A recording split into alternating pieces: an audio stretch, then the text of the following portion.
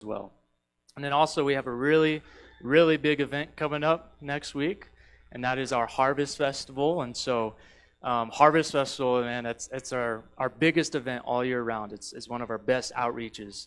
That and 4th of July are our biggest outreaches. I honestly think that the Harvest Festival might kind of beat out 4th of July a little bit more, just because it's an opportunity for thousands of people that are going to be coming through this building. So if you don't know what our Harvest Festival outreach is, every year Tooele does a downtown trick-or-treat on Halloween, and so this year it's going to be on Tuesday, is October 31st, and so Tooele's downtown trick-or-treat is going to be from 3 to 6, and so what it is all the businesses right here on downtown, they kind of set up a table out in front and they place out candy, and so all the people are coming down, they're going to pass out candy. We go a little bit more overboard. We don't just put a table outside and give them candy, but we open up our entire building to them, right? And so what it looks like is they're going to come through that back overflow room, which is also our junior high room. They're going to walk through there. Last year's theme, it was a Bible land, is what we call it. So last year's theme was Daniel in the Lion's Den. And so they go through Daniel in the Lion's Den. The year before that was Noah's Ark, and this year we're going to do Jonah and the whale. And so we're going to decorate it, make it look like you're inside the belly of, I shouldn't say the whale, it's a big fish technically, right? But anyways, they're going to be walking through that room, and there's going to be Jonah there, and he's going to say a little thing to the kids as they go past, and then they're going to come through the sanctuary, and here we're going to flip this entire sanctuary around. We're going to take out all these chairs, and we're going to set up a bunch of carnival games. And so the kids are going to go around. We'll have a bunch of games for them to play, and they go around, they play, they get a bunch of candy, and then they'll exit out through our other back room, the ladies' room or the high school youth room. And then there's also a Bible scene, and it's going to be what we always do is the resurrection of Jesus. Okay, so it's going to be kind of like this horseshoe, if you will. They're going to enter this way. They're going to come in here, play games, get candy. They're going to exit out. They're going to get 2 Bible land scenes. And so it's such an awesome outreach, especially because not only for the kids, right, we're going to be giving them a bunch of candy and sharing the love of Jesus to them, but also for the parents. You know, a lot of people who have never been in the building or don't know too much about us, they might even view us as a cult or something. I don't know what their view is. And then they come into the sanctuary like, oh, this is actually kind of cool. You know, maybe I should check out this church, you know. And so it's an awesome outreach. And so with that, we need tons and tons and tons of candy. If you guys saw when you came in, there's a big bucket full of candy right by the entrance.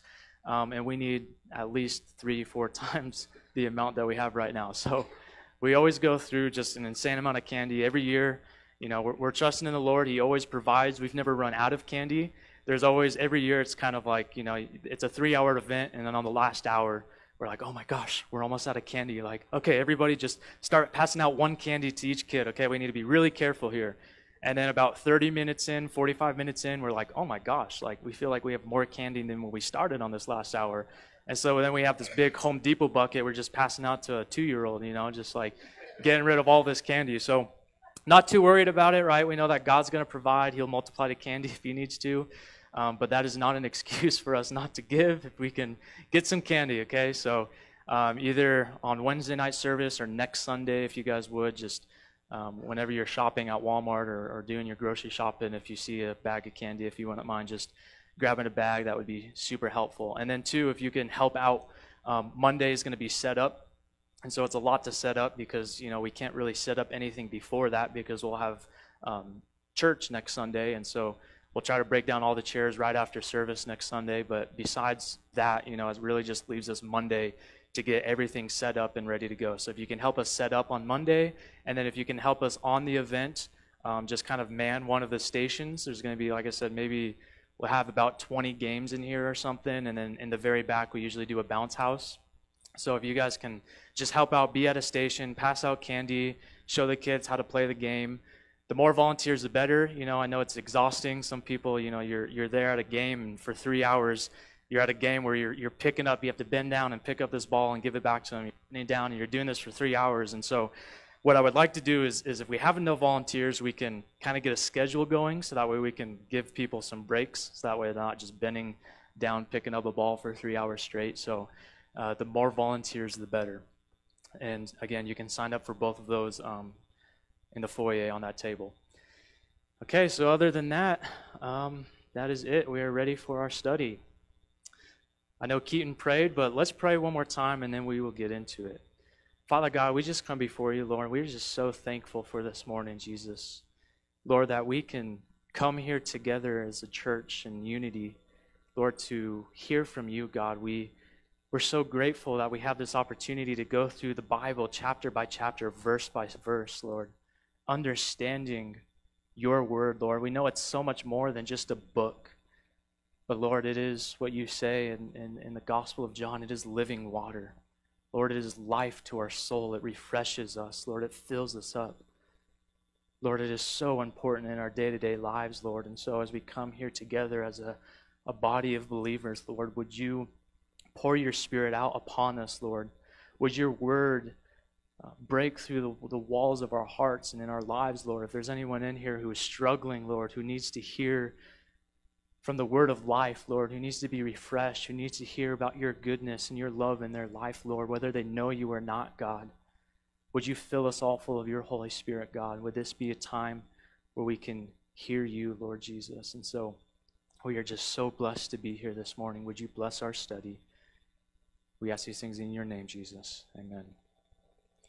Well, if you would, go ahead and open up your Bibles to 2 Corinthians. We're going to start a new study this morning. We went through Philippians when I got the opportunity to teach, and so we finished that. And so now on to 2 Corinthians. As you guys are turning to 2 Corinthians, a couple things to talk about Corinthians is that Paul had written this book to the church in Corinth. Most likely, Paul was in Macedonia, which is a northern province of Greece, and so he was writing this letter around 57 AD to this church in Corinth. And now Corinth was located in the southern province of Greece, and it was otherwise known as Achaia.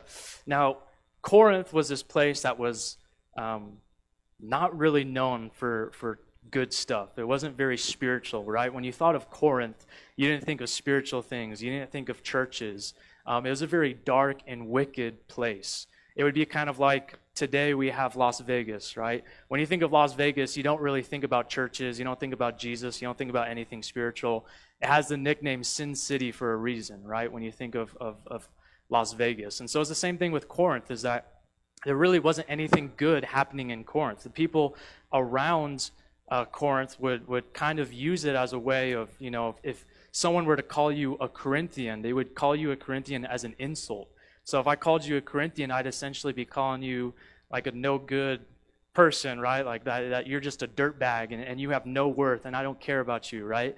And so they use the word you're a Corinthian as an insult. If you went to the theater and there was a play going on and someone in the play had a character of a Corinthian, oftentimes they would be portrayed as a drunk or a gambler or someone who just wasn't a good person in that play. And so people around Corinth knew that this was a very dirty and dark place, and if you were a Corinthian, then you probably weren't a very noble person. You were probably a drunk or a gambler or a thief or something along those lines, right? But by the grace of God, we see that this church was planted in the midst of all this darkness, right? And Paul had a very special connection with this church. Now, with this church being planted, with it being this city set upon a hill to be a light to this darkness, there were issues that arose, right? That's why Paul writes 1 Corinthians. If you're aware with 1 Corinthians, if you've ever read it, we know that that's a pretty serious book, right? I mean, Paul just lets them have it in that book. And he's very stern with some of the things that is happening in the church. He calls them out for it. Some of the things that are happening in the church, there was sexual immorality. Brothers were suing each other in the church. They were false teachers. There were people who were misusing the gifts of God, and the list goes on. And so as you go through 1 Corinthians, I mean, Paul really just kind of lays into the Corinthians in correcting them in their sins. And so when he writes 1 Corinthians, he sends this letter. Some of them maybe received it well, but others, they didn't really receive it well, right? They were upset that Paul was, in a sense, rebuking them for their sins. And so typically what happens is if you're to be rebuked by someone because you're sinning and you're living this sinful lifestyle and you don't want to receive that rebuke, well, oftentimes what you'll do is you'll talk bad about the person who's saying those things, right? You'll try to go after their reputation and you'll try to make them sound like they're not really a reputable person. And so the things that they're saying, you cannot really take in an account, right? And so this is what people were doing. They started to lash out at Paul. They began to spread rumors and lies about Paul and say that Paul was not who he says he is. And Paul is unworthy to be able to tell us what we're doing right and tell us what we were doing wrong. And so they really got at Paul. And so this is where we see 2 Corinthians come into play. He writes this second letter to them. A couple of reasons why he writes this letter. One, because he's trying to refute these false teachers. And two, he's also addressing those who didn't like his first letter, right? So he's now coming at them in a different light, right? 1st and 2nd Corinthians honestly couldn't be any more different, because here in 2 Corinthians we really see just a softness of Paul's heart, where Paul is just coming and he's being open and honest. Out of all the letters we see in the New Testament of Paul, I mean, he lays out his heart to them, and he tells them just his heart for them and encourages them and loves them. One of the main themes through 2 Corinthians he talks about is encouragement or comfort. And the reason why he writes this letter and he's encouraging them and comforting them, again, one, to show that, the things that he wrote, he wasn't to just be mean, right? He wasn't just doing it to show them, well, I'm all holy and spiritual and you guys are sinful, and just to lay in on them, but because he genuinely cared for them and he loved them, right? Though they were messing up and they were in this city that was known for darkness, and yes, they had many issues, Paul really saw the potential of this church in Corinth. And so he cared for them and he loved them. And so in 1 Corinthians, the rebukes were out of love. They're out of sincerity, because he wanted to see them prosper. He didn't want to see the Corinthians fall into the ways of the world around them, but to continue to be a light in that dark city. And so, again, 2 Corinthians, we really just see the heart of Paul come out, say, hey, listen, I love you, right? The things that I said to you was meant to rebuke you, yes, but also to bring you into a place of forgiveness, to bring you into a place where you receive the grace of God, and that you're not living like the rest of the world lives. And so 2 Corinthians chapter 1, we will get into it. So Paul says, verse number 1, Paul, an apostle of Jesus Christ by the will of God, and Timothy, our brother. Now, really quick, before we go any further, right? This is just the introduction that Paul gives. He says that he is an apostle of Jesus Christ by the will of God. Now, again, he's saying this because people were trying to discredit Paul by saying that he wasn't really an apostle, right? Understand is that Paul really was an apostle. Now, this idea of being an apostle, in a broad sense, apostles still live today, in the sense that an apostle would be someone who is a representative of God. And so we can be an apostle being a representative of God in the broad sense, right? But in a narrow sense, and what we're talking about as an apostle here with Paul, is that he was an apostle that there was a requirement to be an apostle, and that is you had to see the risen Lord and Savior, right? And so for us today, there is no longer being an apostle in this way, because none of us has seen the risen Lord and Savior. And so you have the 12 disciples minus Judas, so really 11 disciples who became apostles. And in Acts chapter 1, you see that the 11 disciples, again, who are now apostles, appoint Matthias to be that 12th apostle. Some people say that was kind of a mistake on the apostles' part, because they kind of just rushed into things, and that Paul really should have been that 12th apostle. But either way, even though he wasn't technically appointed by the apostles, Paul even explains in 1 Corinthians chapter 15, he says, I'm an apostle not in the sense that everyone else was, because it was more of a unique way. The way I saw the Lord and Savior and him risen was in Acts chapter 9, when he met the Lord on the road of Damascus, right? And so Paul did see our risen Lord. And so Paul is an apostle, and he says he was appointed by the will of God. Now, this is something to understand here, is that how important it is to be appointed by the will of God and not be appointed by the will of man, right? The will of man and the appointingship of the will of man means absolutely nothing if there is no appointment from the will of God. In fact, we even see Jesus kind of going through a very similar scenario. It's in Mark chapter 6, verse number 2. It says, and when the Sabbath had come, he began to teach in the synagogue, and many hearing him were astonished, saying, where did this man get these things? And what wisdom is this which is given to him, that such mighty works are performed by his hands? Is this not the carpenter, the son of Mary, and the brother of James, Joseph, Judas, and Simon? And are not his sisters here with us?" So they were offended at him. See, even Jesus, he was teaching in the synagogue, and he was teaching where he would have grown up, and people would have known him from when he was just a child, and they would have known him just to be not the Son of God, but just to be this carpenter.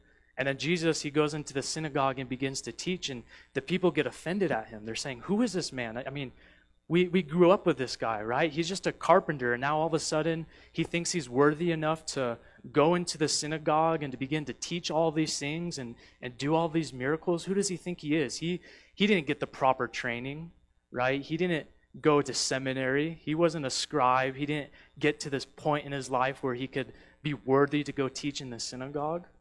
And oftentimes that's how people view it. That's how they view Jesus. But of course we know that Jesus, he didn't need to be a scribe. He didn't need to go to a type of seminary. But that because he is God and he was appointed by God, that he could teach in the synagogue, that he can perform these miracles before the people. And so much for us today is that to be appointed by God is so much better than man. You know, I think of my life and my ministry is sometimes people will ask me, you know, I'm not an ordained minister. I don't have a degree or anything like that. And so I've had people come up to me a couple times and they'll say, well, how'd you know that you were a pastor? Or how'd you become a pastor, right? Did you go to seminary? I'm like, well, no, I didn't go to seminary. Well, you have a degree, right? No, I don't have a degree. I mean, I went to a place called Calvary Bible Institute. It's a 10-month program, and I kind of got trained up in the ways there, but, you know, that wasn't accredited or anything. I didn't get a degree out of that. I wasn't an ordained pastor when I was done with that. And then they would be like, well, you want to be an ordained pastor, right? Well, maybe if I have to do a wedding, you know, I got to do it for legal reasons, but other than that, I don't really care to be officially an ordained pastor. Okay, well, what about your degree? Surely if you're a pastor, you're going to want to go back and get your degree and do all this stuff. Well, maybe, you know, if that's how the Lord leads me. And there's nothing wrong with that. I'm not trying to say that there's anything wrong with seminary or getting a degree or anything like that. But if that's the reason you feel you're called to the ministry, just to have a plaque up on your wall that you want to go and get your degree, or you want to be an ordained pastor so you can put this certificate up on the wall and say, hey, look, I'm official. Listen, you're not official unless that is what the Lord has appointed for you in your life. And for all of us, you know, it's not just that all of us are called to be a minister or a pastor. The question is, what are we called by the will of God? And you look at your life and your occupation, are you doing what the Lord has called you to do? Can you say that I'm Dave, the construction worker, by the will of God? Or can I say that I'm Steve, the mechanic, by the will of God? My Sarah, the nurse, by the will of God? And if you can say that, then that's what God has appointed you to be, whatever that occupation, whatever that thing is. That is the ministry that God has called you to be, if that is what the Lord has appointed you. And so this is what Paul is saying. He's saying, listen, man did not appoint me to be an apostle. God himself has appointed me to be an apostle. And so you guys want to try to discredit me, but take it up with the Lord, because the Lord's the one that appointed me to be an apostle. Then he says in verse number 2, to the church of God which is in Corinth with all the saints that are in Achaia, grace to you and peace from God our Father and the Lord Jesus Christ. If you're familiar with any of Paul's letters in the New Testament, he always starts off his letter this way. He says, grace and peace to you. Sometimes a little bit differently worded, but nonetheless, every single letter you see of Paul, it says grace and peace. And it's easy to think that because it's in every letter that maybe it's not really genuine, right? Maybe he's not really sincere. It's just kind of a staple Paul puts there, and there's not really any meaning behind it, right? Personally, I believe every time Paul writes this, he genuinely means it, right? It's this greeting of grace and peace. The reason why he uses grace and peace is because grace was this Grecian greeting, right? If you were from Greece, you would greet people with grace. And if you were a Jew, you would greet people with peace, shalom, right? That's what you would say in Israel today if you were to greet someone, shalom. And so Paul is saying both to the Jews and to the Greeks, grace and peace to you. And he means it genuinely. And even here, right? I mean, I think even the more so in 2 Corinthians, Paul had every right to introduce himself in a completely different way here, right? He could have said, to the church of God which is in Corinth, to all of you hard-headed, stubborn people who are backstabbers, who are treating me poorly, But no, he doesn't do that, right? He continues to greet them genuinely with grace and peace. But I really believe we see here that this is the Spirit of the Lord already speaking through Paul. It reminds me of the relationship David and Saul had, actually, in 1 Samuel. If you look in 1 Samuel chapter 18 and 19, you'll find the story. Or if you're familiar with that story, Saul begins to become jealous of David. And he has this distressed spirit upon him, and he starts to get angry. What David does is he knows that this distressed spirit is upon Saul, and so he comes into the house and he begins to play music for Saul and continues to try to love him and soothe him. But Saul is so hard in his heart, and he's so angry and jealous that he decides to take a spear and he throws it right at David. And luckily David saw it and ducked out of the way, right? Now, David at that point had every reason and every right, if he wanted to take that spear out of the wall and throw it right back at Saul. But that's not what he did, right? He fled the room. And what's crazy is it didn't just happen once, but it happened 3 times where David came in and he played songs for Saul, and 3 times Saul threw the spear out of him out of jealousy and out of anger.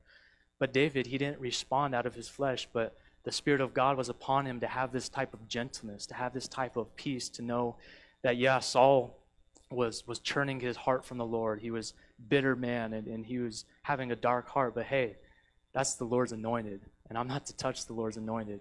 And he had that Spirit upon him, and right here we see the same Spirit upon Paul, is that, listen, they had issues.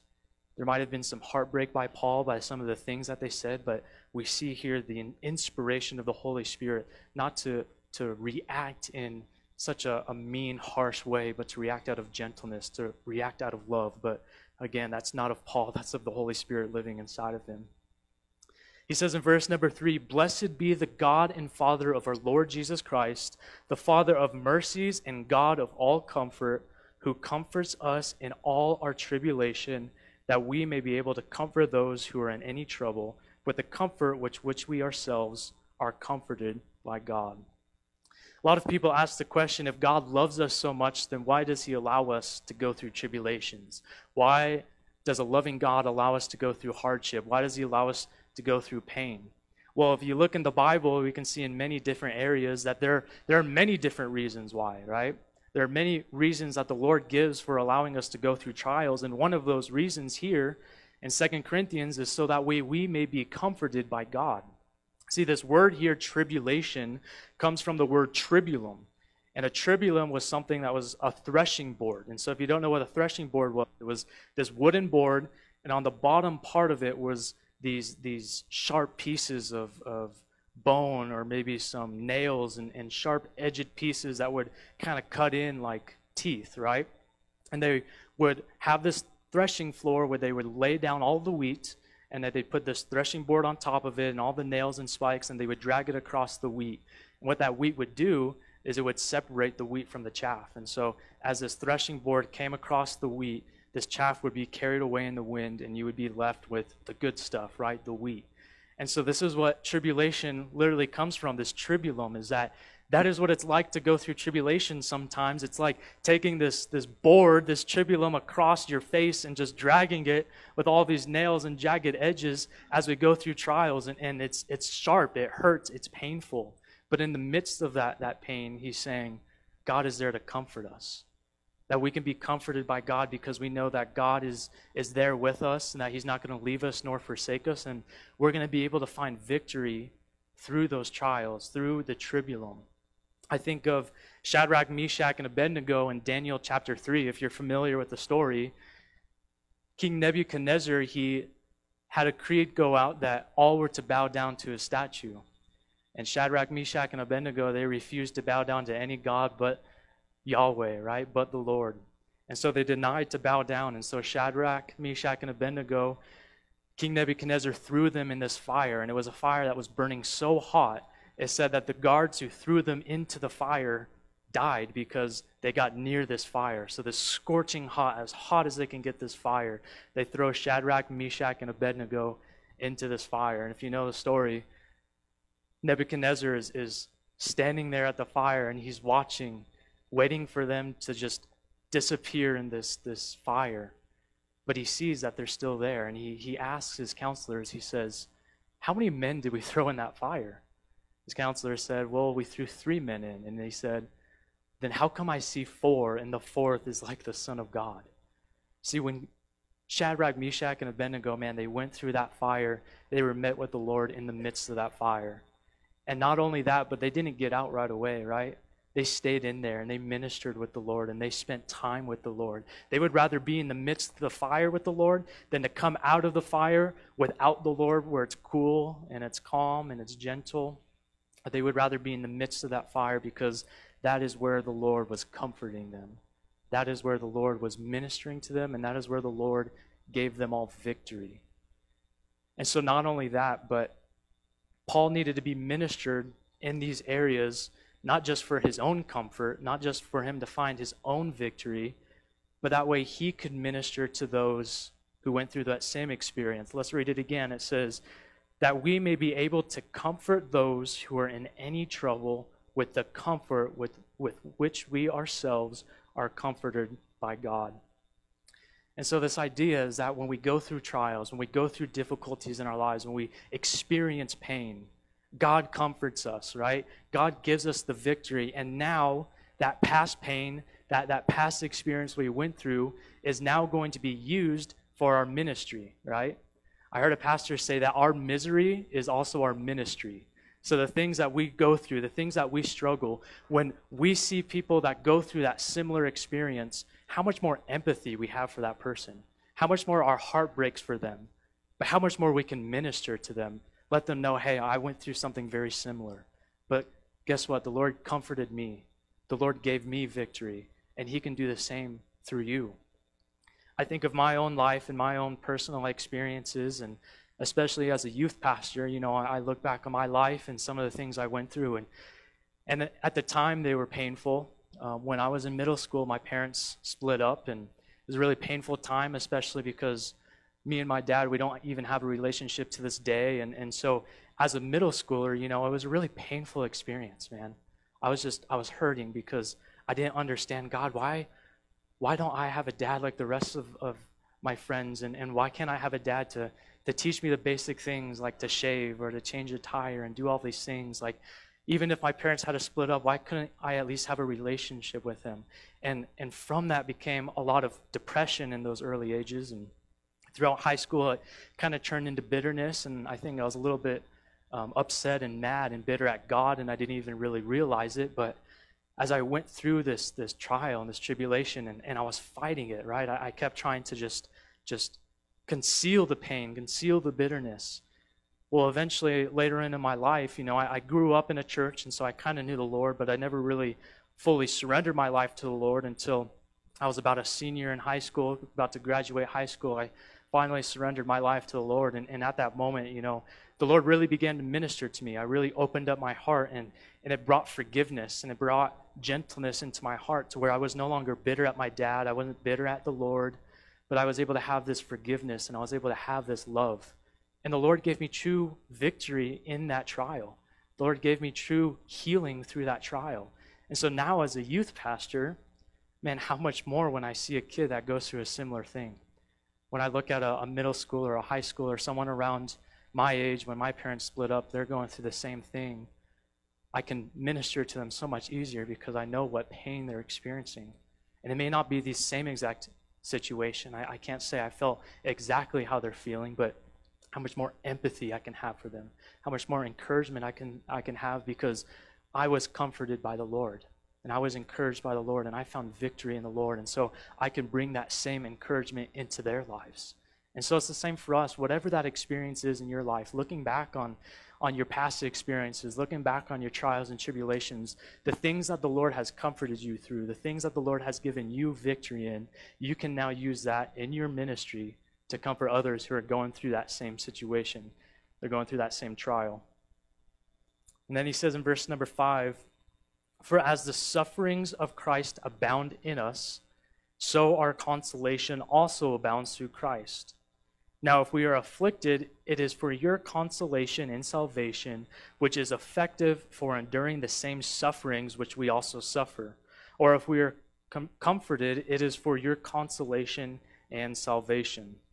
It says in Philippians chapter 3, verse number 10, that I may know him and the power of his resurrection and the fellowship of his sufferings, being conformed to his death. When I used to read the scripture, I never really fully understood what this meant, right?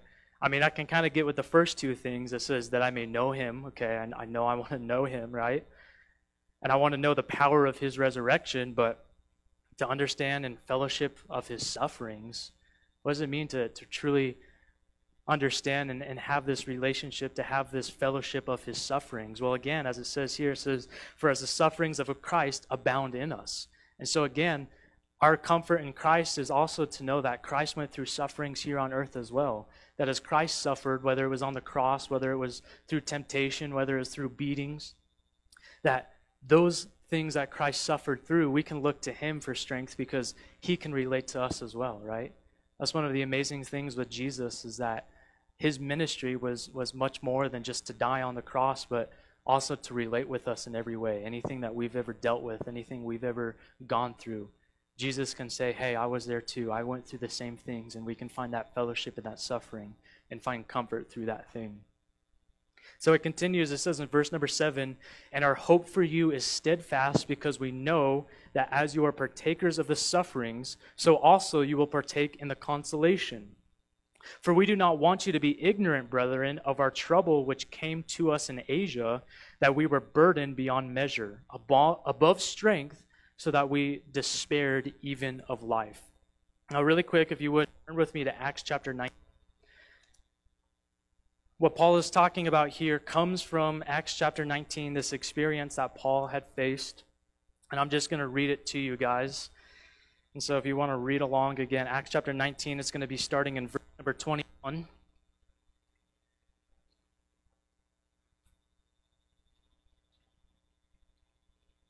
And so Acts 19, verse 21 says, when these things were accomplished, Paul purposed in the Spirit, when he had passed through Macedonia and Achaia, to go to Jerusalem, saying, after I have been there, I must also see Rome. So he sent into Macedonia 2 of those who ministered to him, Timothy and Erastus, and he himself stayed in Asia for a time. And about that time, there arose a great commotion about the way. If you guys don't know what the way is, that is what it was formerly known before, known as Christians, was they were known as the way. And so these Christians were made known. And in verse 24, for a certain man named Demetrius, a silversmith, who made silver shrines of Diana, brought no small profit to the craftsmen. He called them together with the workers of similar occupation and said, men, you know that we have our prosperity by this trade.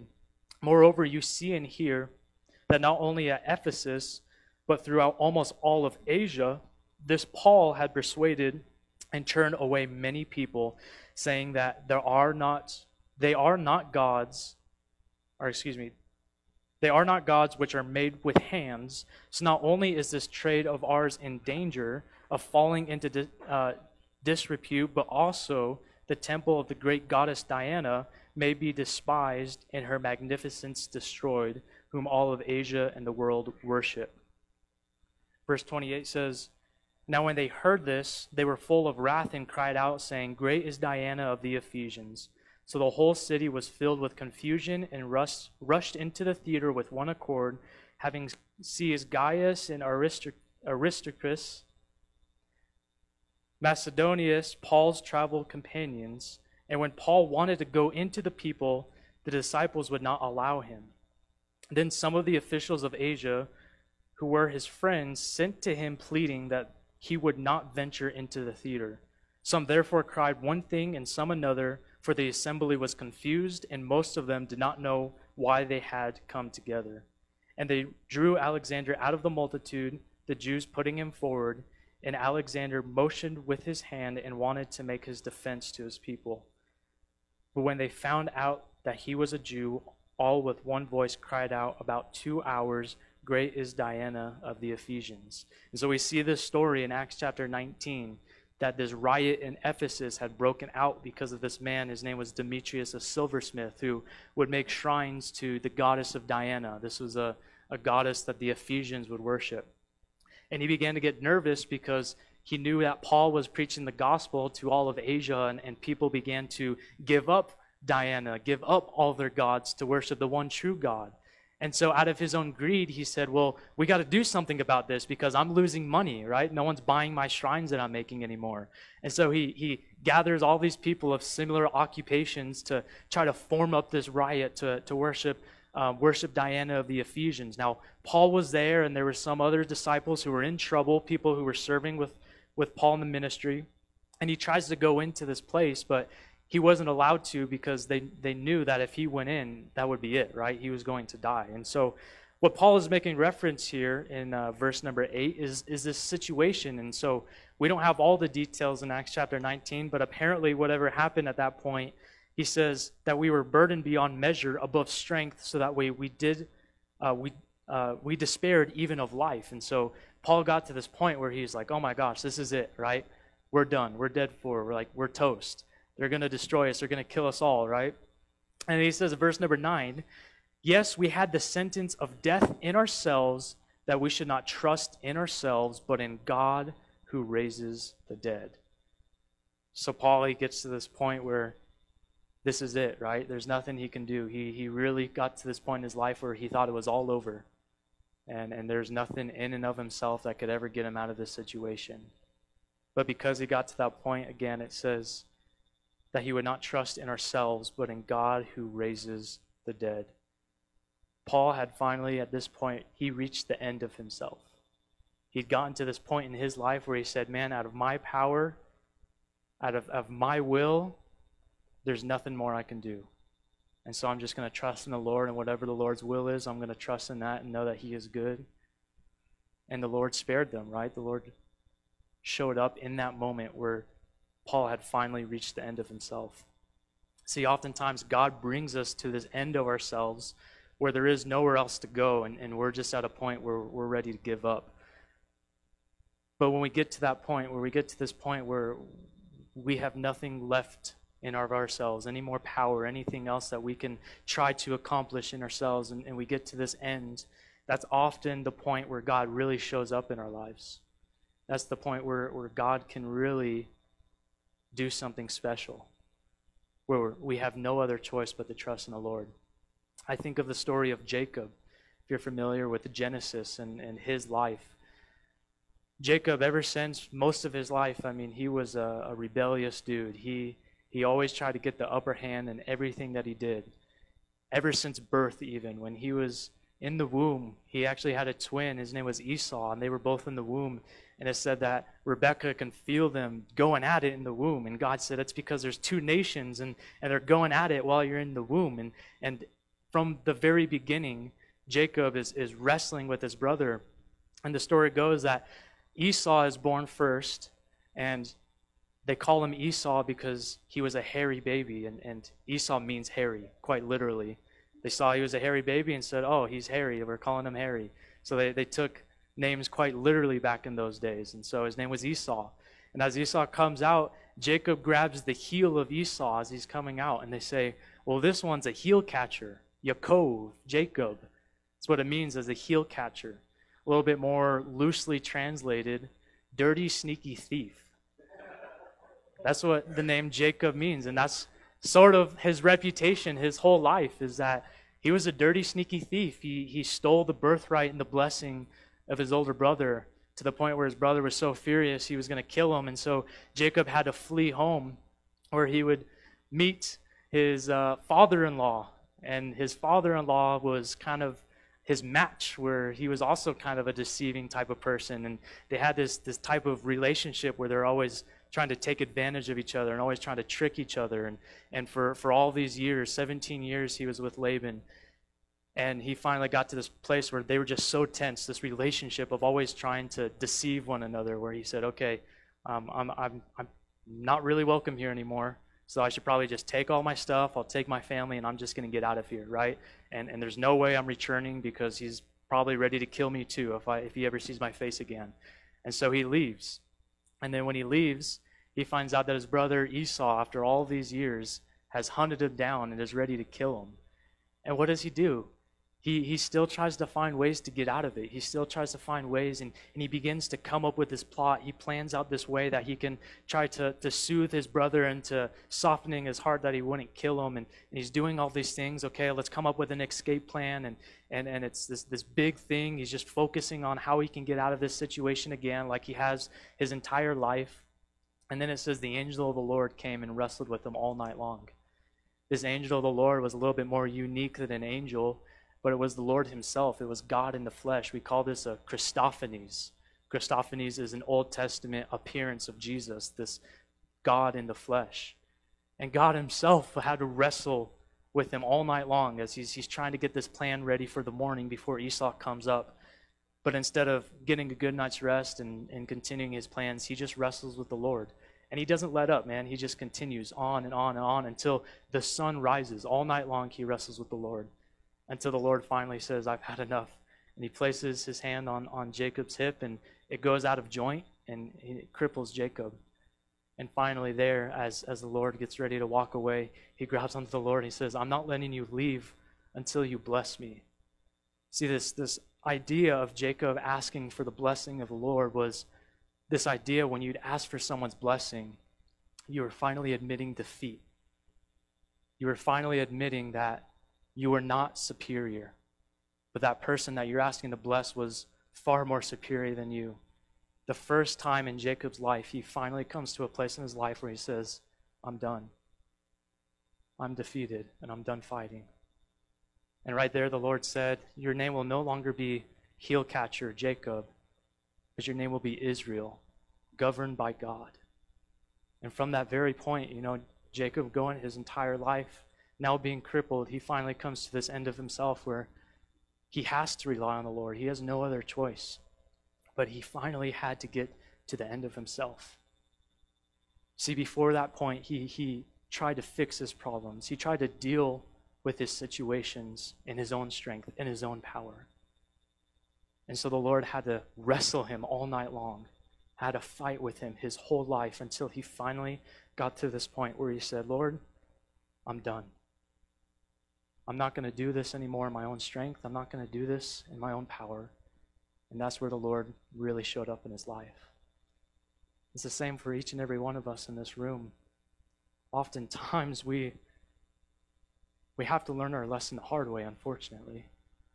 Rather than just admitting defeat right away, rather than just admitting, Lord, I have nothing to offer. Lord, I cannot do this in and of my own strength. Lord, I cannot do this without you, and so I surrender to you. Rather, we feel proud. We feel like we are strong enough. And we go through life trying to fulfill this void inside of our hearts. We go through life trying to fix all of our issues. We go through life trying to do things ourselves because we're prideful, because we think that we're strong enough. And the Lord needs to bring us to this place in our lives, because if he didn't, then we would just continue living on thinking we were strong enough, thinking we were powerful enough, and that we can do it on our own without the Lord. It amazes me for people who don't know Jesus, how they can really go on in life without ever having a relationship with the Lord. I can't imagine where my life would be at today if it wasn't for relying on the Lord to get me through some certain things in my life. There's no wonder why there's so many people who are depressed and anxious and have to rely on things like medication and counseling. And again, if that's you in here today, that's not me trying to say those things are wrong or sinful in your life. I think that there might be an area in your life for that, but we should never rely on that. That should never be the thing that fixes us. That thing may be a Band-Aid. It might be something temporarily, but ultimately we need to trust in the Lord that he is ultimately our healer. He is the one that can give us victory through those things. But we must first come to this place in our lives where we have gone to the end of ourselves. We said, Lord, I'm done trying. I'm done giving an effort. I'm giving it to you, and I'm trusting with you in all of my situations, in all of my troubles, in all of my trials. Lord, I know that you are with me. Lord, would you comfort me through the trials? Because I'm done trying. I'm done doing it through my own effort. It continues in verse number 10. Not trust in ourselves, but in God who raises the dead, who delivered us from so great a death, and does deliver us, in whom we trust that he will still deliver us. So now he's saying he has delivered you. The things you've been through, he delivers you. The things you're going through, he's continuing to deliver you. And the things that you have not yet gone through, he will deliver you. And we can trust in that. We can trust that the things that we've gone through, that he's delivered, those things are an assurance of our future victories. Our future victories are assured by our past victories. That God's faithfulness in the past can comfort us in knowing that because he has not failed us before, he will not fail us yet. He will not fail us now. He will not fail us in the future. That he is good and he will continue to comfort us. He says in verse 11, "You also helping together in prayer for us, that thanks may be given by many persons on our behalf for the gift granted to us through many." Now, again, with this, what Paul is saying here to the Corinthians is that not only in their own strength, but he's saying that their help together in prayer was a big part of this victory, right? This big part of victory and comfort was through their prayer and their lives. And so the importance of prayer Paul puts on display here is that how much more we would be understanding of the power of prayer. I think oftentimes we take advantage of how powerful prayer is. We forget to pray and we forget to pray for other people and we don't recognize how powerful prayer could be. We don't recognize what that can do in our lives. Not that we're trying to change the will of the Lord, but that the Lord would change our hearts and our situations. That as we pray, again, we find comfort. Again, we find trust that we're not relying in of ourselves. We're not being prideful. But as we pray, the Lord begins to root those things out of our hearts, root those things out of our lives, and to pray for one another. I'm constantly convicted of this, that I don't pray enough for other people, that I don't take enough time out of my prayer life, not to just pray for my own needs, but to pray for other people, and just in prayer life in general, to pray even more. You know, I get convicted when I read what Jesus says with his disciples. If you looked at Matthew 26, when Jesus is in the garden and the disciples fell asleep, he said, "Could you not stay up with me for 1 hour and pray?" And I think of that, I'm like, man, when was the last time I prayed for an hour straight? It's kind of hard to pray for an hour straight, right? But it's not hard to scroll through Instagram for an hour straight. It's not hard to binge watch a series for 5 hours straight. It's not hard to watch 10 football games in a weekend. But it is hard for us to pray in an hour. And so, man, how much more effective we would be if we would just find a time to pray and be in the Word of God for a time. And I'm not saying it has to be an hour, but to make that a priority in our lives, prayer, time in the Word of God, it has to be something that is daily, consistently. We're in a race. One day we're going to meet the Lord and Savior, and we're going to complete that race, but we need to be prepared where we're at right now, continually growing in the Lord. And if we're not spending time with the Lord, then we're never going to grow. We're never going to be strengthened. We're never going to endure in this race of life. You think of an actual literal marathon. If I were to run a marathon next week, but I didn't train any time up to this point, and I don't train any point until next week, am I really going to be prepared for that marathon? If I was serious about that marathon, I would spend every day keeping my body in shape, practicing, maybe going out for jogs and stretching or lifting weights and keeping my body healthy, eating right, making sure I'm prepared for that marathon. And that's what's likened unto our faith with the Lord, is if the only time we're in the Word of God is Sundays for an hour, or maybe Wednesday nights for an hour, and that's the only time here at church that we're in the Word of God, that's great that we're here. I'm blessed that we're all here, and it's an important habit to be at church every week, but that's the only time you're spending with the Lord. You're not going to be prepared for this marathon ahead of us, because the rest of the time, the rest of our week, we're just spent living in the world, allowing darkness to surround us without being filled with the Spirit of God daily.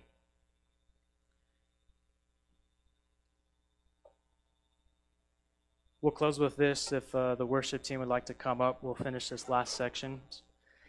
says in verse number 12, "For our boasting is this, the testimony of our conscience, that we conducted ourselves in the world in simplicity and godly sincerity, not with fleshly wisdom, but by the grace of God, and more abundantly towards you. For we are not writing any other things to you than what you read or understand. Now I trust that you will understand even to the end, as also you have understood us in part, that we are your boast, as you also are ours in the day of the Lord Jesus." Now, understanding is, again, these people were kind of a real pain in the neck to Paul, right? And Paul really had to come at them with some love and sincerity. And he's explaining to them that, he cared for them, he loved them, and he says that man, he's just filled with joy and honestly wanting to see them continue to grow. And like I said, these people, they expected so much out of Paul. And so any tiny little mistake Paul would make, they would find a way to accuse him of it, right? Like I said, we're not going to finish the rest of this chapter. We'll have to continue next time. But in verse 15, he talks about this idea that Paul, he told the Corinthians that he was going to come visit them. And some stuff happened in Paul's life, and he wasn't able to make the visit. And so some of these Corinthians who are mad at Paul use that as an excuse to say, well, Paul is fickle, and he doesn't really care about us. If he really cared about us, then he would have kept to his word, and he would have came and visited us. And Paul is saying, hey, look, anything I've said to you, anything I've taught you, it's all out of sincerity, right? These Corinthians, they expected way too much out of Paul, and oftentimes that happens even in today with ministry and with pastors. I think a lot of people, they expect way too much out of their pastors, and they are way too, they accuse their pastors too much if they're not doing enough, right? There was a study from this university in California. They did this survey to see what people expected their pastors to do, how many hours a week they expected a pastor to study. They expected their pastors to counsel and to do hospital calls and all these things. It was a survey to see how many hours a week a pastor should spend ministering. And at the end of the survey, it came out that people expected their pastor to take up to 135 hours a week ministering. So if you do basic math, how many hours are in a week? After a pastor has been done ministering to everybody, that leaves the pastor only 4 hours a day to spend time with his family, to eat food, to pick up their kids from school, and maybe if they're lucky, after all those 4 hours, they have about 30 minutes to sleep, and then they'll wake up and do it again. That's how much they expect pastors to minister.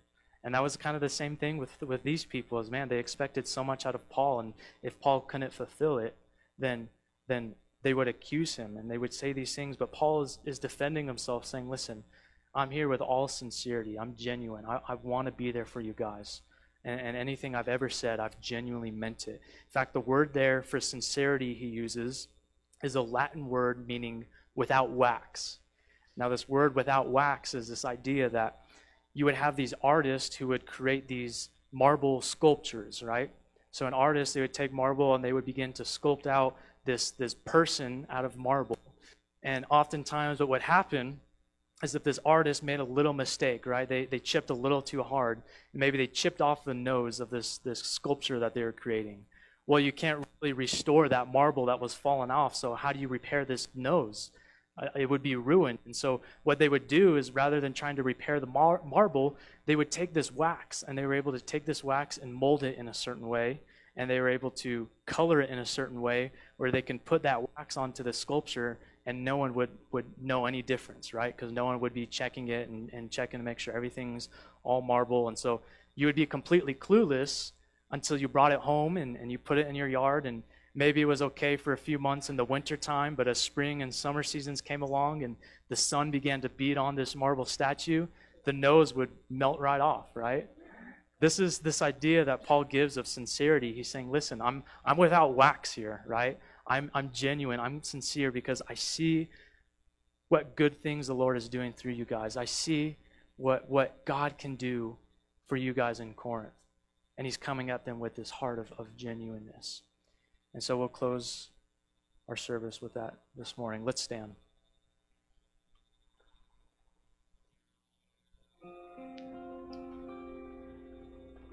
I want to give you guys all an opportunity in here this morning. If there's anyone in here who has not accepted Jesus into their life, and it's the first time, and you're in a place in your life right now where you're at the end of yourself. You've never gotten to experience what it's like to have a pure relationship of joy, full of peace with the Lord. And you're constantly trying to do things in your own power and your own strength, and you're trying to find fulfillment in your own ways in the world. I would encourage you that today would be the day that you come to the end of yourself, because if you come to the end of yourself today, it's not the end, it's the beginning. It's the beginning of God creating a good work inside of you. And so if you're in here today and you want to accept Jesus into your heart to be your Lord and Savior, I want to pray for you, and I want you to repeat this prayer after me. Again, it's not just about the words, right? You can say these words and you can leave here today and have absolutely nothing change. But it must be a genuine, sincere surrender of the heart. That, Lord, I am done fighting. I am done trying to be in control of my situation. Lord, I want to surrender it all to you this morning. And I would encourage you afterwards too. We're going to have prayer. We're going to have some leaders up in front to pray for you guys, that not to just leave this room without getting encouragement, without getting prayer. If you don't have a Bible, we'd love to gift you a Bible this morning. Because this is a room full of believers that if this is your first time accepting Jesus, that we're not going to judge you. We're going to encourage you. We're going to love you. We're going to come along to your side and minister to you and bring you that comfort. And so I would encourage you not to just leave, but to stay here for this last song and to get prayer and anything that you're going through, that we would love to pray for you. And so I'm going to pray for you. If you guys would repeat after me. Lord Jesus, I do believe that you are the Christ. I do believe that you died on the cross for my sins. I ask for forgiveness of all of my sins. I ask that you would fill me full of your Holy Spirit and allow me to live for you all the days of my life. In Jesus' name, amen. Amen. God bless you guys.